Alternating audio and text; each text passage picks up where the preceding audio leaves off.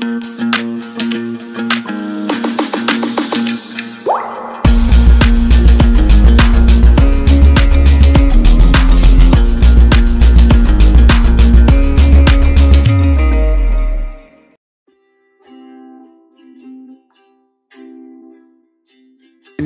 we're here at a new job in Moonee Ponds, just a basement job for 2 units, and we're just showing people what's actually involved when setting up a basement. The first step is to drop in our piers, which you can see here are now going in, and with the crane truck here. So there's holes being drilled in the ground, and these will now be dropped in and then eventually filled with concrete.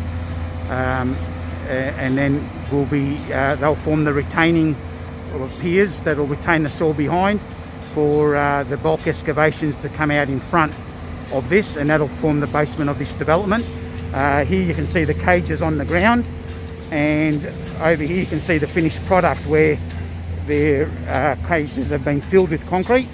And these steel rods that are sticking out here will form what they call a cap beam, which will be going in early next week and filled with concrete, and that'll tie all these together, ready to hold the concrete floor for the concrete floor, which will become the roof of the basement and the floor of the ground floor. So Renmark Homes, experts in basement construction and multi-unit development.